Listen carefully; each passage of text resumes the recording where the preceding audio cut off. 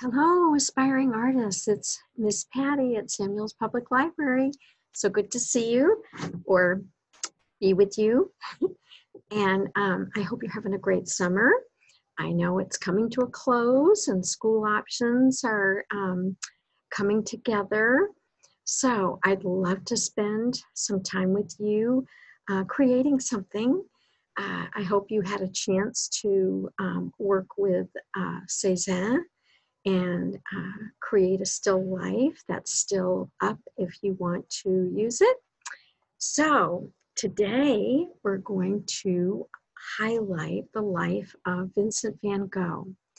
He's one of my personal favorites because his life was very unique. It had suffering, and his paintings are very passionate and show that suffering is evident, and yet his colors and expressiveness are just amazing. So first, I will do a little background on his life, and then we will, after we go through some slides, we will go ahead and paint together, and you will be able to pause the video anytime you need to take some time to catch up. So what I'm going to do in maybe 45 minutes, you might want to take more like an hour and a half or something. So we'll see at your convenience. And then you can even put it down and come back to it. So, and if you do complete it, I would love for you to bring it to the library. And by the way, I wanted to tell you, I hope you can come in. We're still doing prizes. And for summer reading program, it goes till August 27th. So I hope you can come in and get prizes for the books you're reading. Okay, so I'm going to share this with our slideshow.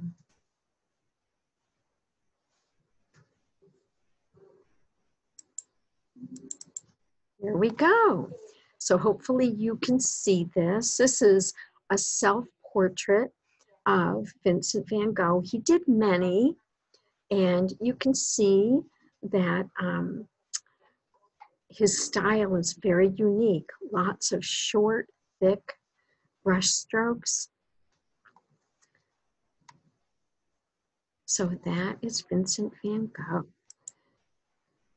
This is a quote by him: "Be clearly aware of the stars and infinity on high. Then life seems almost enchanted after all." So that is a little quote, and today we'll be focusing on Starry Night, which is apparently his most popular painting. And I bet you've seen it before. So his overview of his life: he was born in the Netherlands, so he was Dutch, where all the tulips come from. In 1853, he experimented with lots of different jobs until he settled on painting at age 27. He practiced by copying master painters like Rembrandt, who was also Dutch from his country. And then he moved to Paris. That was really an art center. Cézanne was, I believe, Post-Impressionist or Impressionist, and then Van Gogh got labeled Post-Impressionist. And then he moved to southern France because he liked how sunny it was, and he loved the sunshine, and there's a lot of light in his paintings and bold yellows and other colors. He was extraordinary.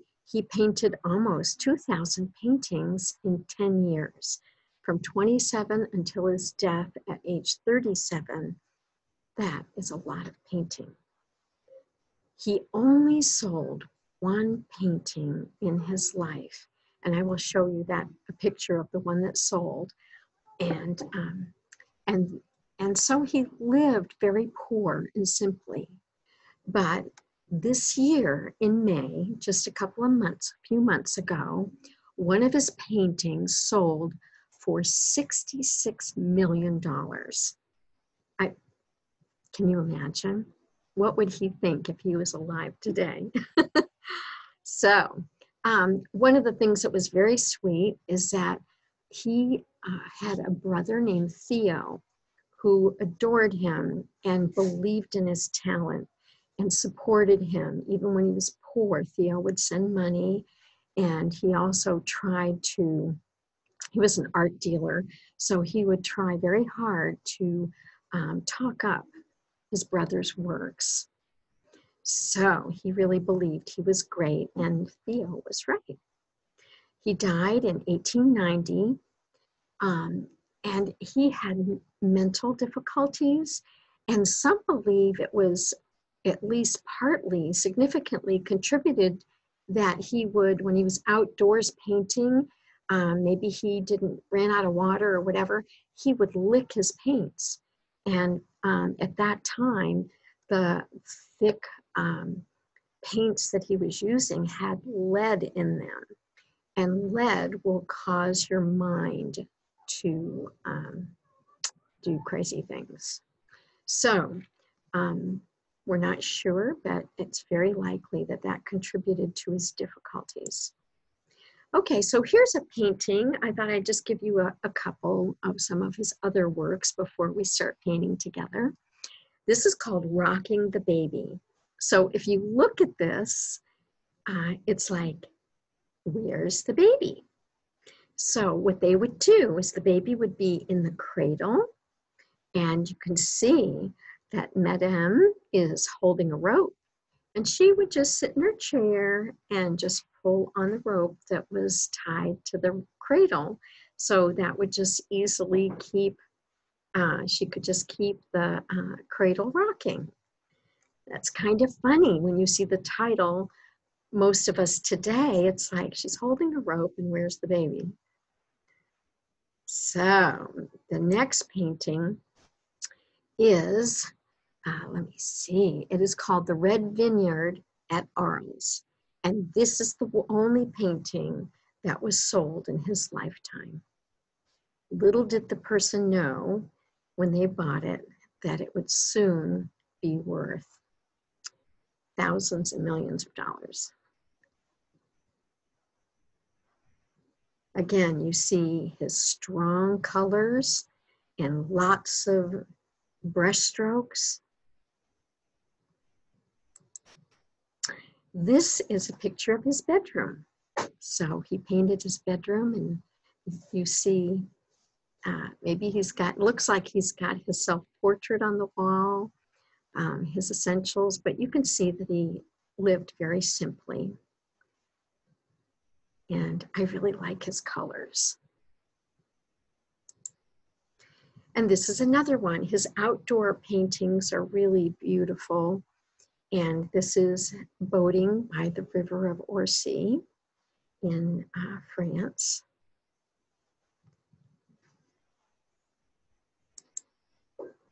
So we'll get ready for painting together, Starry Night. This is a quote he said, "This morning I saw the countryside a long time before sunrise with nothing but the morning star, which looked very big." He wrote to his brother Theo, describing his inspiration for the Starry Night that he painted in 1889.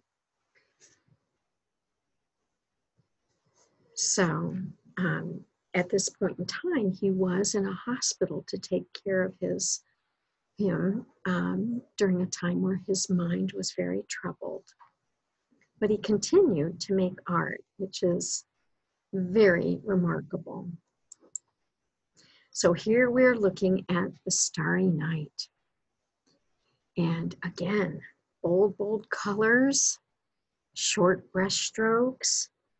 And he would literally do blobs of paint right from the tube and work quickly.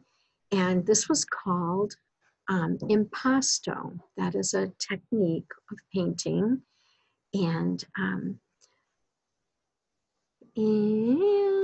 this painting has a lot of symbolism in it.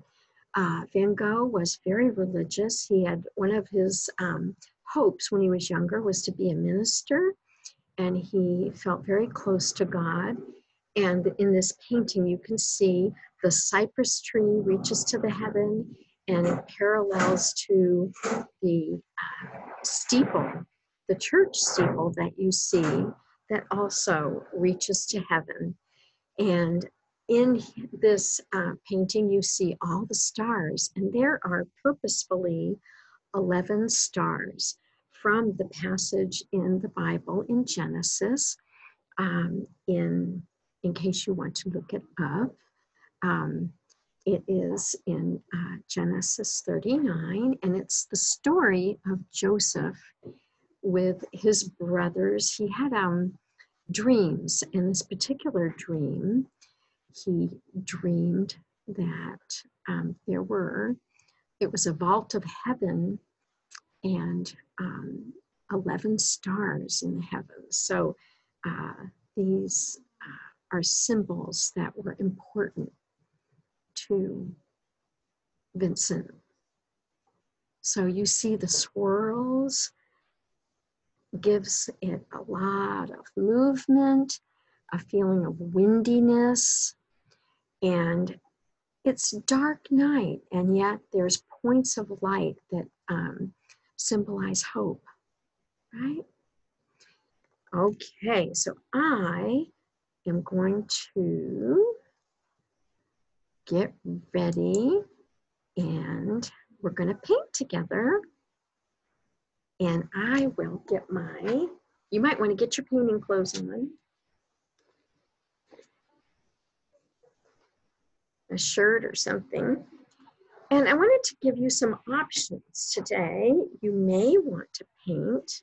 I'm using acrylic paints, but you could use watercolor if you can do it thickly. But you know, anything goes. When you're painting, it's your work. You get to do it. So I just thought I would show you some different, so we saw the Starry Night, and these are some other versions that just because I picked pictures that I tried to copy Vincent's. This is one of a child's who decided to go with different colors. So you could do the same thing. You could go with some very different colors as we paint together, or color, or you also can use colored pencil or crayons for that matter. So here's another one. Very different colors, but very beautiful. This is really wild.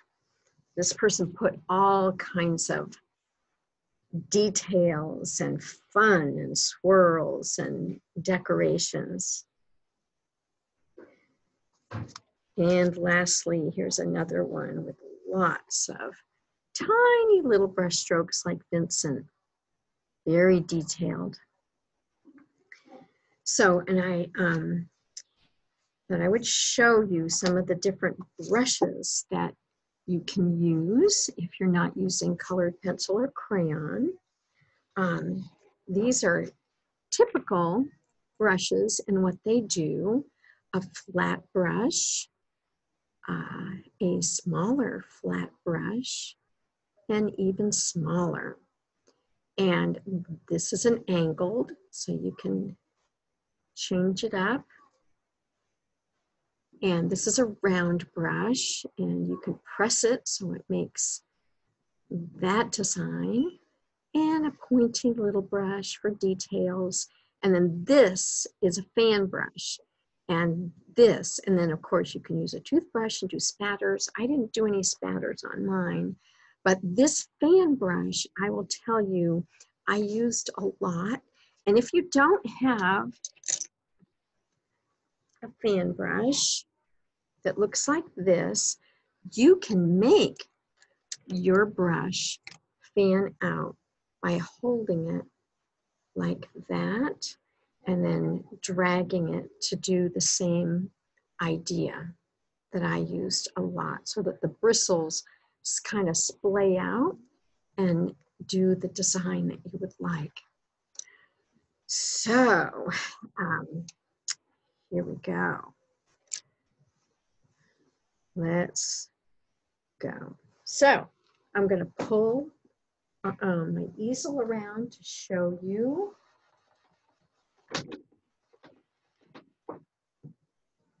Indeed, what we're doing.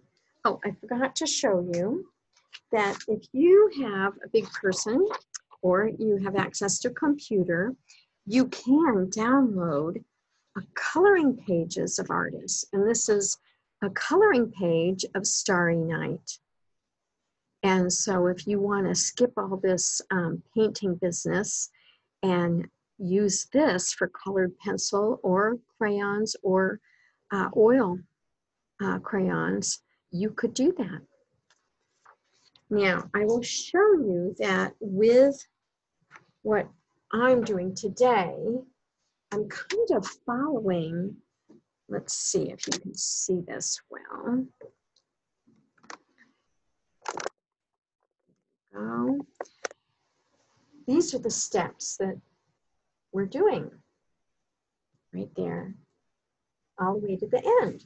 Now, this is, I picked it because it's a little simpler and we don't have the village scene that Vincent's Starry Night has, but that's okay. That if you want to do that and you find a picture of the full painting, you can do that. But for our purposes today, I thought we would simplify it. So one thing, if some of you have been to my class before and you know that we put our good watercolor acrylic quality paper down, and we use a piece of cardboard and masking tape to just hold it down. And then that way, if you need to go have lunch, or you, in this, with Vincent's style in thick painting, it didn't wrinkle as much, but this taping it down prevents it from wrinkling and then being frustrated with your painting. So first, so we want to tape down our white sheet of paper, and at any point you can just pause this, and while you accomplish that, I'm going to keep going, but if you pause it, then you can pick up once you've achieved that.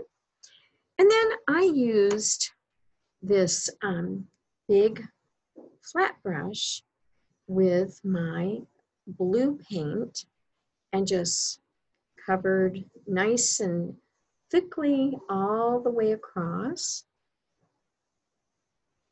And it's up to you, but if you want to, you could use a piece of chalk and you could chalk in the sun, the moon that's going to be in the horizon, and you could chalk the 11 stars all around, and you could chalk the swirl of wind like this, right?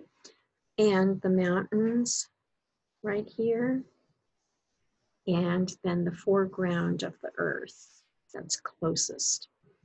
So that's up to you, but you can pencil it in. But first thing, we're going to paint the whole thing blue. And then I found it easy to either use the round brush or the angled brush, whichever you're more comfortable with, and put in I mixed my, let me see if I can show you this here. Here's my paint palette. I've got yellow. I've got, let's see if I can pull this up for you.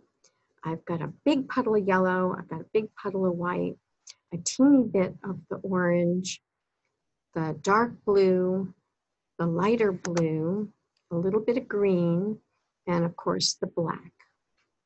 So there you go. Those are the colors that I use to create this.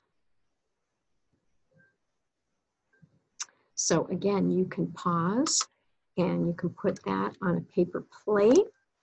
I find it very handy when I need to take a break from painting to put it in a plastic Ziploc and save it for later and then come back to it. And that's what I did when I was painting this. So we have, let's just say you've paused me and you've achieved this. Then we're going to go. So here we are. We've accomplished this. 1, 2, and 3. Next, we're going to work on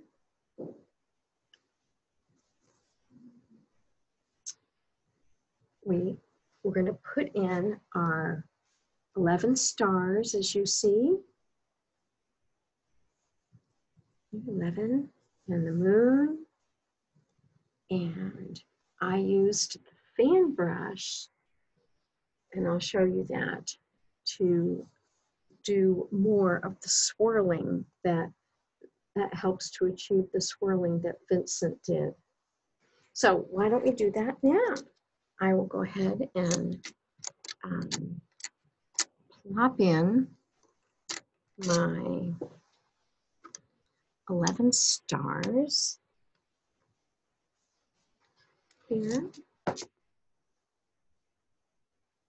And you can either do it really strong and bright, or you can make it a little paler, or like those examples I showed you before, you can do totally different, outrageously fun colors. It's up to you. So I'm going to put in one here, one there, and one there. Definitely one there. And one here. And you'll notice when you see Van Gogh's, he knew what he was doing, but it's not that precise. So he worked very quickly. And so,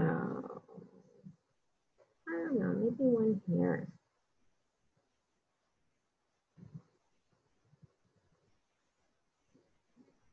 One here. There.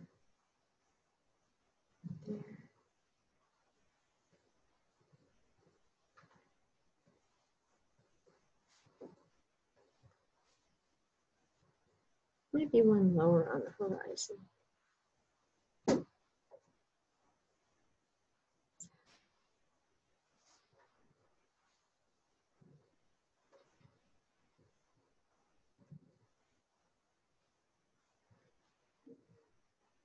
One, two, three, four, five, six, 7, 8, 9, 10, 15, 5.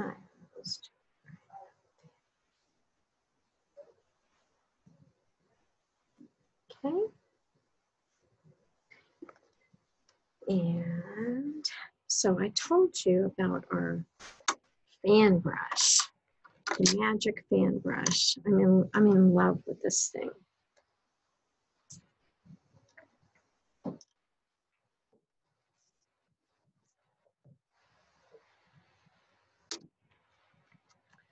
So if you want to, like Vincent did, make some of the swirls around it. In some of his pictures, he had a lot of white as well as yellow. And so if you're using this, or like I said, you can take your brush and just splay it and use that. But you have to be willing to get your hands a little painty. So I used it to go around the moon as well. And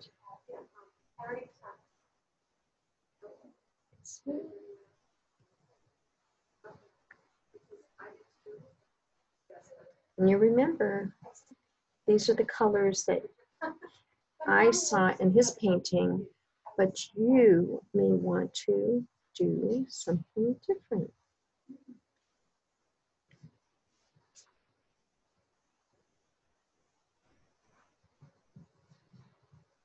It's kind of fun. It's just sort of fun to see what happens. You just, and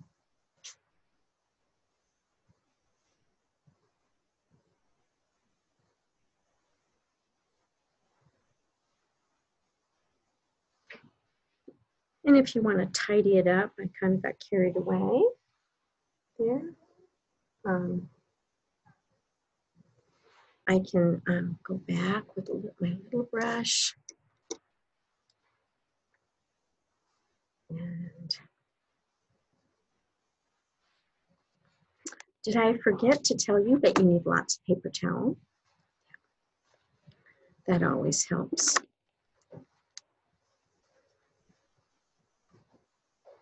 So I want to just make sure that my center is still there.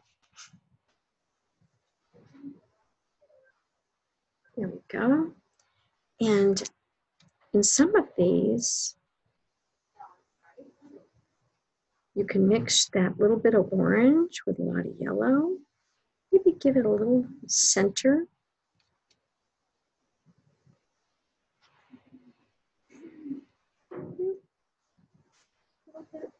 But you don't have to.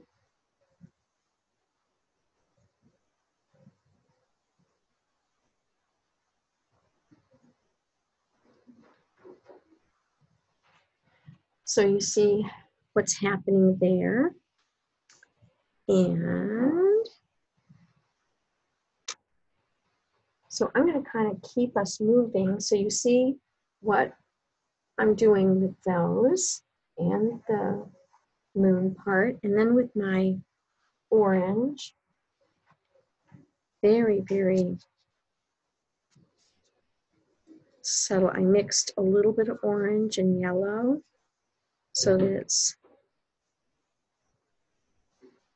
there's kind of the moon here in the center.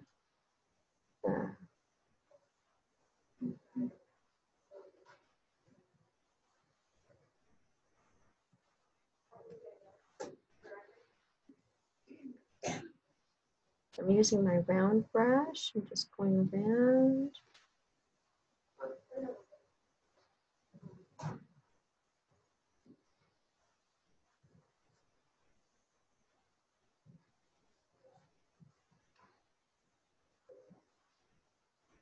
I think I wanted a little orange here.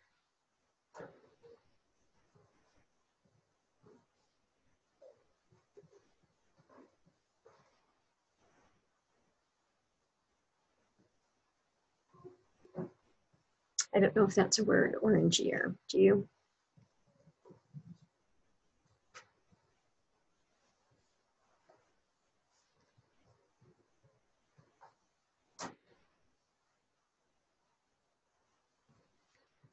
So there you go. And so we're kind of here. We're on this section. And as you can see from here, there's some detailing in here, a little bit of the yellows. And you have a choice. You can use this round brush and just go with the yellow, creamy yellow that you see in here that highlights and sparkles if you would like. Just brings in a little bit of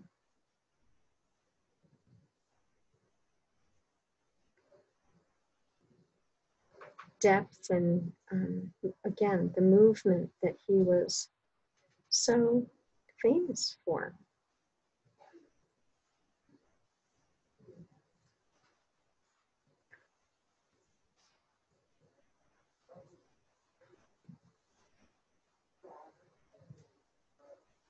Sort of relaxing, isn't it?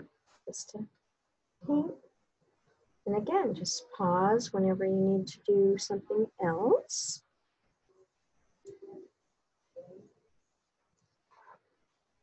And the same thing in here.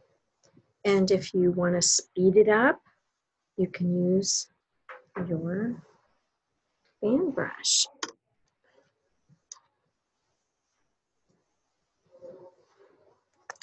Because you can work pretty quickly. I'm kind of curious if he just used a tiny, looks like he used a tiny round brush, but I think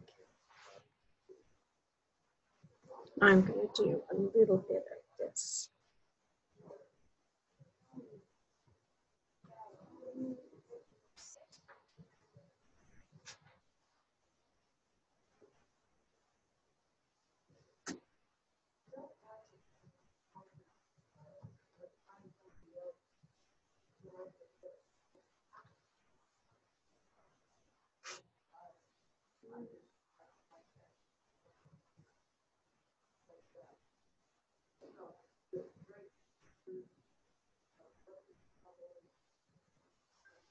So you can finish all those and you kind of get the idea.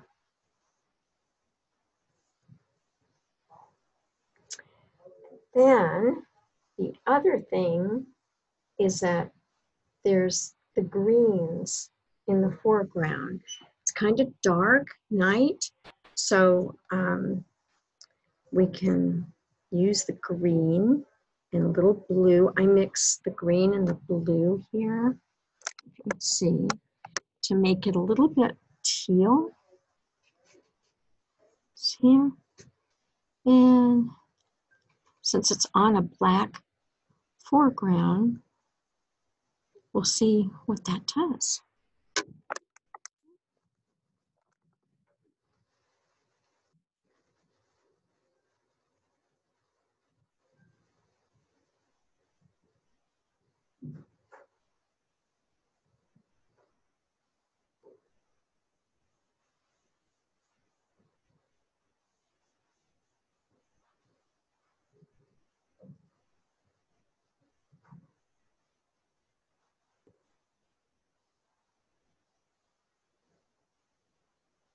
So I'm working kind of quickly, not as carefully as I might normally, but just so you get the idea. And because of the black in here, you can see that it's dark, but it's the suggestion of the grass and the fields at night.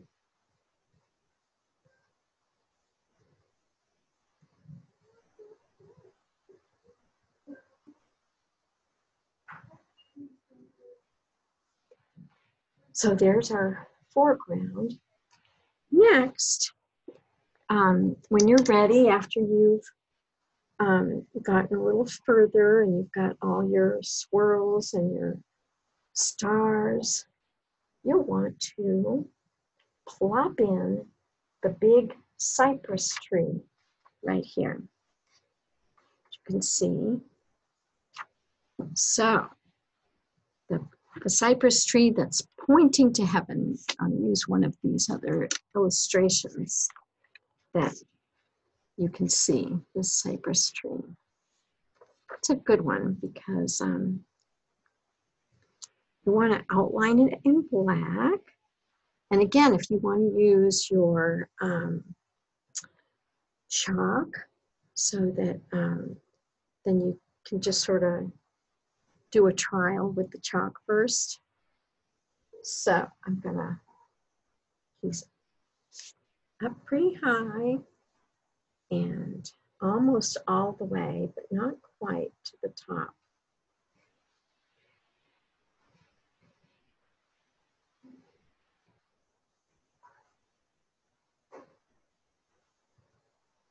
And I'm going to do it in such a way that I'm not destroying any of my stars, because those are important to keep in.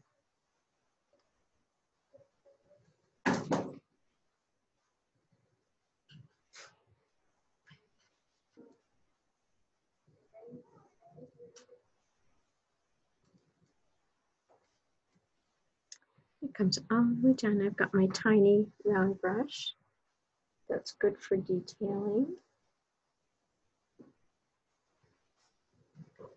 It's going to go all the way down. So the black is really just your outline. And there's little branches that come out. And it's going to come up like that.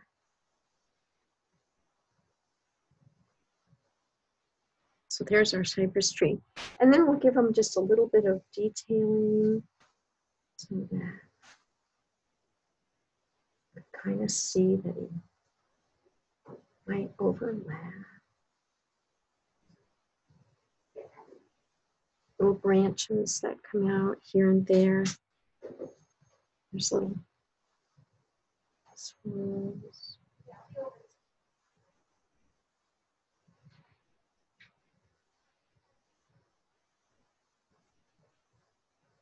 So you've got that penciled in, and then you can mix the greens, the teals.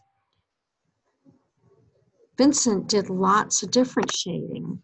Now this person who did this picture did mostly the greens. But there are lots of choices. And when Vincent did it, he put some browns and greens. So I'll just show you. This was my final one I wanted to show you when I was all done. So you can see the different shades. I made a brown, which is a little teeny touch of black with the yellow and the orange and the blue will make a nice brown. And then I used a little bit of the darker green. So it was really, really fun to do this. And I hope that you have fun doing it too. And if you do complete it, I would love for you to bring it in and show me. I would love to see it completed. So I've enjoyed doing this for you. I wanted to tell you too that we have oodles of art books that are very inspiring to check out. This is one on Van Gogh. This is for kids. This is another one by Van Gogh. Oh, I wanted to show you. This is one of my favorites. This is beautiful. This is his irises, field of irises. Isn't that gorgeous? So he did so many different beautiful works. Just amazing. So we have that. And we have, this one is broader. It has his biography and works, but it has more of a history of all the artists. So again, thank you for watching with me. And I hope to see you coming soon. Bye.